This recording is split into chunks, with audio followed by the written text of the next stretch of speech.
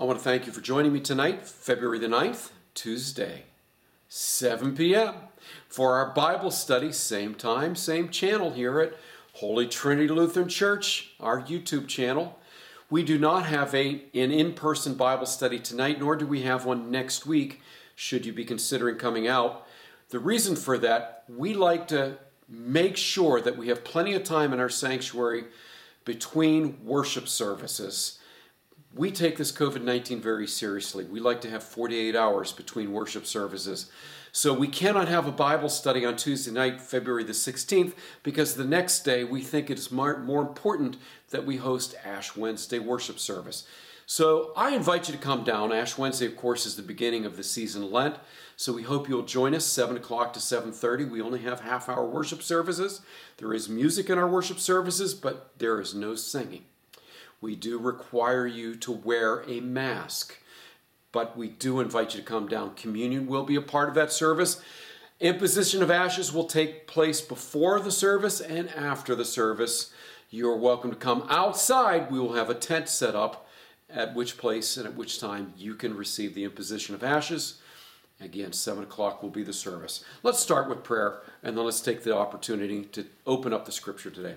Heavenly Father, we ask your blessing on us this day as we open up your word, in particular Paul's book to the Corinthians. We ask this all in Jesus' name. Amen. Just a reminder, what was going on in Corinth? The church was divided. Christians hated each other. And I will tell you, the biggest division is a division that exists today between the rich and the poor.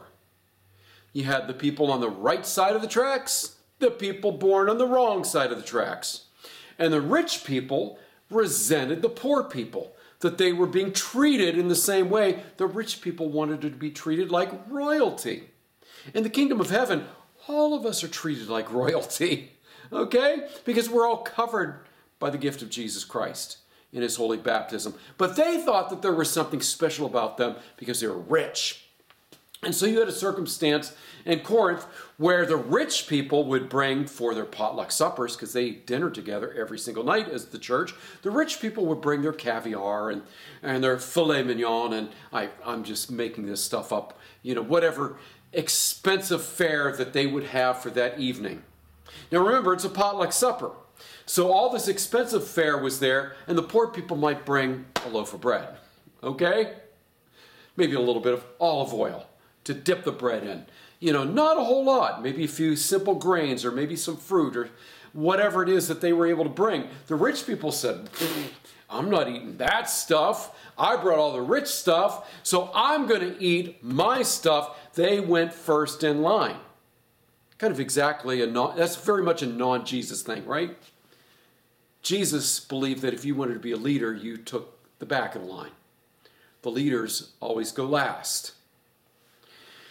This didn't sit well with Paul, and so Paul was confronting them and their attitudes and telling the church, you need to grow up and understand who this Jesus Christ is.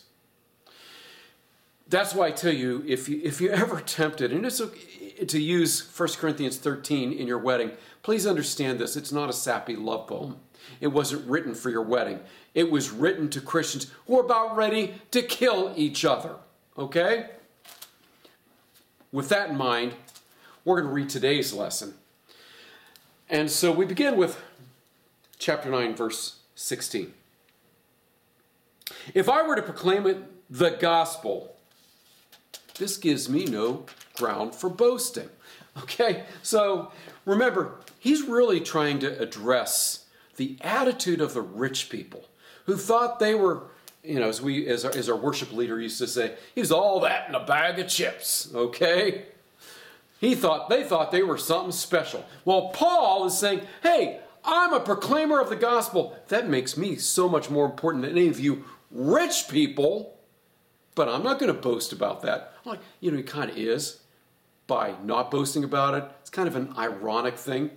So he's saying, I'm not going to sit here and boast about that. I have every right to boast about it because I'm more important than you, because I'm a preacher of the gospel. You're just a rich person. Okay? So he goes on. So if I proclaim the gospel, this gives me no ground for boasting, for an obligation is laid upon me, and woe to me if I do not proclaim the gospel. Well, he's saying, look, I proclaim it not because I expect anything out of it, but because it's an obligation, because of what Jesus Christ has done for me. I need to do this, and I can't keep silent. You know, it's like having the best news in the world that could really free somebody from despair. You say, I'm not going to waste my time with it. Really? You're going to let somebody suffer because you're too much of a lazy butt to go and help them out? And so Paul is saying, God put this on my heart. It's my job. I don't deserve any special accolades because of this. I do it because I have to. I'm supposed to. Goes on, verse 17. For if I do this of my own will, I have a reward. But if not, of my own will, I'm entrusted with a commission. I like this because Paul is trying to remind us that he didn't create the gift of the gospel. It was something given to him. And so he can't boast about it. It's not a task that he should get credit for doing because it's a gift. You know, I was thinking about this. You know, it's kind of like, let me throw this down. It's kind of like this. Because this is what he's talking about, right? Money.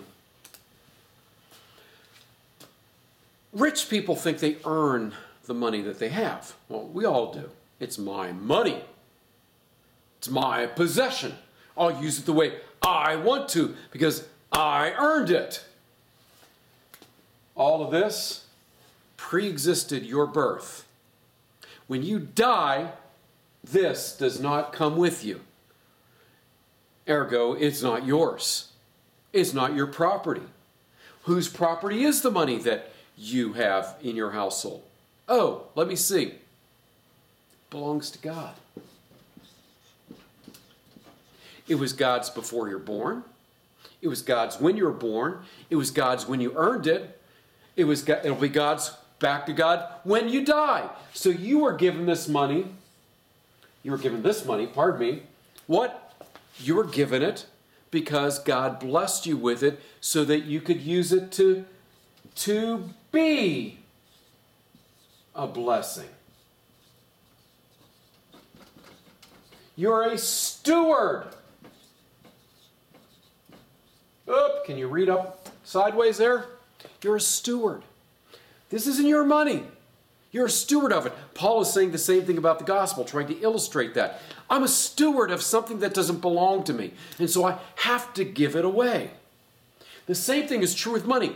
He's trying to get them to put their thinking caps on. If the gospel, the richest thing in the world, is not mine to give, and I don't deserve credit for giving it away, why should you when it comes to this money thing? Okay? You've got to be a good steward because it's God's money. You know, it's like a rich person maybe gives away $1 million. Well, you know, they might have $500 million in the bank. Everybody's like, ooh, look how generous that millionaire is. He gave $1 million. It's not his.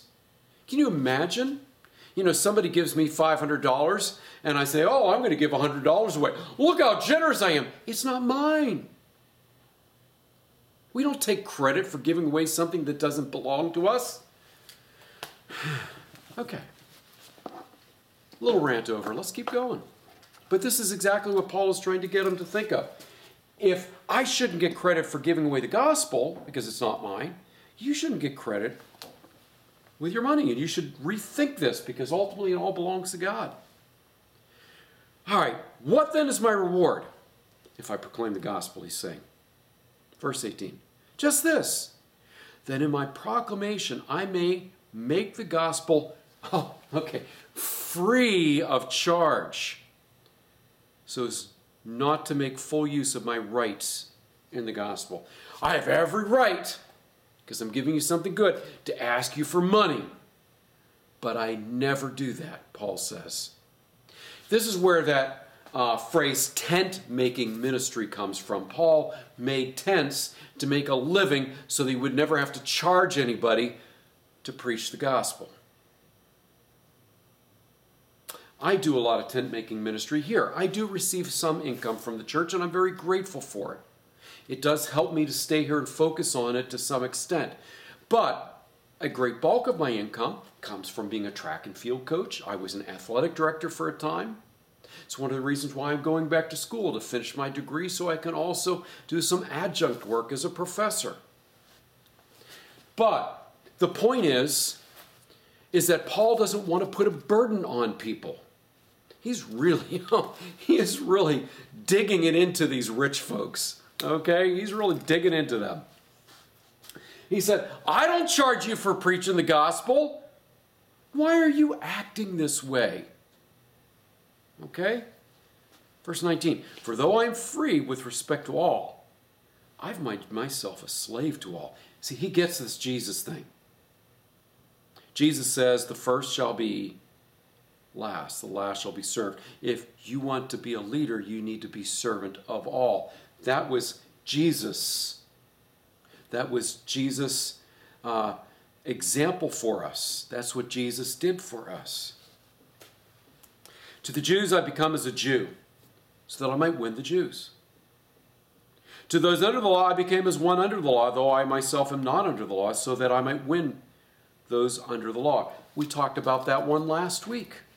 How Paul was talking about, if be conscientious of the journey and the walk of other Christians. Don't try to enforce your knowledge upon other people. There are baby Christians. Don't say, well, don't be stupid. Don't be such a baby. They're on a journey. Let them grow in their relationship with God. Don't be a burden to them. You need to support them in their journey. To those outside of the law, I became as one outside of the law, though I'm not free from God's law, but I'm under Christ's law. Christ's law is one law, love one another. Okay, so that I might again win those who are outside of the law. To the weak I became weak, so that I might win the weak. I have become all things to all people, that I might by all means save some. I do this all for the sake of the gospel, so that I might share in its blessing. This is what the gospel means. It is the good news. But gospel means blessing. It is a blessing of God. Okay? And so we're supposed to share it, not make a profit on it, not trying to impose our position and title and power over other people. This is where the conflict was going on in the church in Corinth. This is where conflict happens in the church today. Even today, we've got rich people who somehow think that they deserve more. So the rich deserve to be honored and respected because they're rich? No, they've been given a gift of God. It belongs to God. Share it. You've been given the gospel. Share it. The whole purpose is to give away what God has given us. What happens, though, if we give it away? Oh, God fills it up again. And we give it away, and God fills it up again. We don't truly have faith in God if we don't give away what God has given to us. So we've been given the good news. Give it away.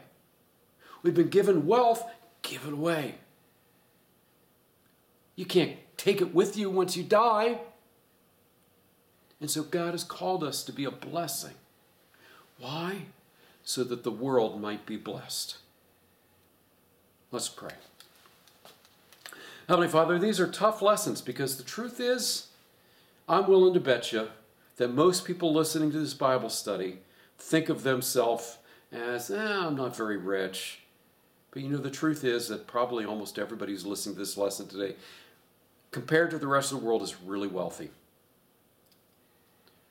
Help us to be generous and magnanimous with what you have given us. Most importantly, with that good news, the gospel. Help us to share it so that we might bless the world with the good news of Jesus. We ask this in your precious name. Amen. We only have one more Tuesday Bible study in the season after the Epiphany. So I look forward to seeing you next week. May the Lord bless you and keep you. May the Lord make his face shine upon you and be gracious to you. Lift his countenance upon you in the name of the Father, Son, and Holy Spirit. Go in peace. Serve the Lord. Amen.